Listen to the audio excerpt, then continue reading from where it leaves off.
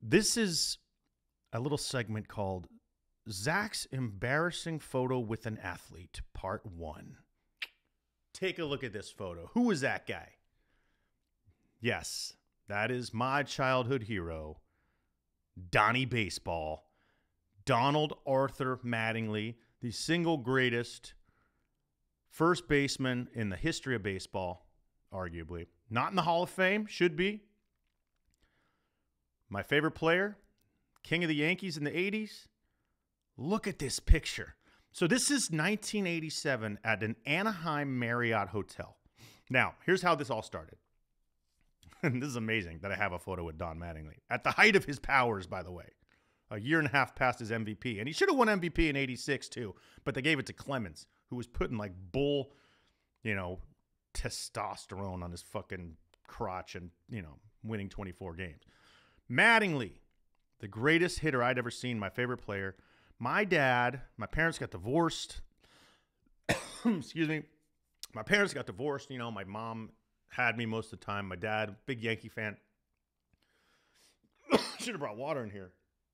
My dad wants to take me out to Anaheim to see some Yankee games. It's sort of like a father-son trip.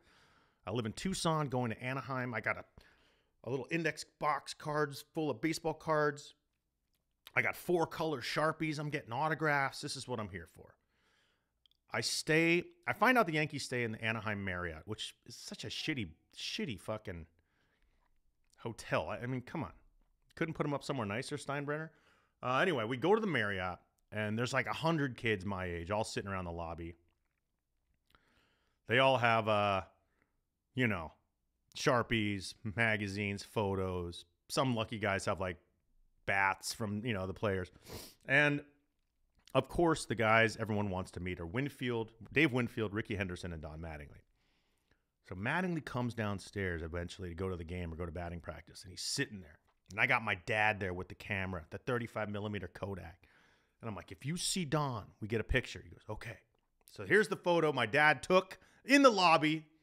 It's one of my all-time favorite photographs. I don't know if you've seen Mattingly recently. He's now got this big white beard. He's managing the Blue Jays, and he looks like John Daly or something. It looks like John Daly and Father Christmas had a baby. But back then, look at that mustache. Look at those aviators. Dude, Don Mattingly had the sickest dick broom in New York history. Woo! Look at that thing. Beautiful. If that thing could talk, it would have HPV. I mean, look, there's another funny thing in this picture besides my braces. Look at the middle finger Donnie is slowly, subtly flipping to my dad. Do you think is he giving the bird? Mention in the comments. Is Donnie Baseball flipping us off?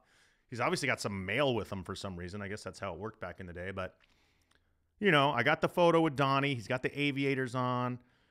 It looks like he drives a Camaro or an IROC Z. And he signed a couple things for me. I got a baseball. I got a couple cards. I got a photo signed. He was so nice.